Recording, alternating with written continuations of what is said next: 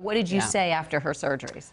I'm trying to remember too. But I didn't look good. No. Yeah, I think. Well, it's look, I have 3 daughters, and if one of my daughters, you know, I want them to feel beautiful and happy inside here, and if they did that on the outside, I would be destroyed. I'd also be a reflection, maybe, that it would be hard for me not to feel that I had failed in some way. Did you feel that, Darlene? Like, oh.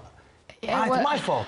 Well, of course, I think we always, you know, as moms and parents want to kind of look to ourselves first to see, you know, where did I go wrong? What did I, you know, how did I contribute to this? But it was just difficult because Heidi was never that way. When she left Colorado at 17 years old, went to college early, she was just the most confident, had just such strong self-esteem and self-worth, and so it was just such a shock to me to see this behavioral change. Have you sworn off ever doing anything again, or?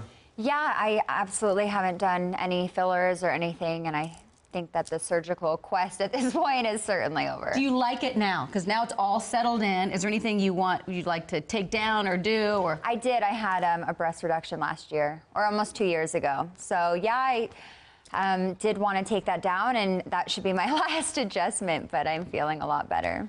do you wish, Darlene, looking back at all this, that she had never gone on the hills? Do you see her life playing out very differently? Do you think about that?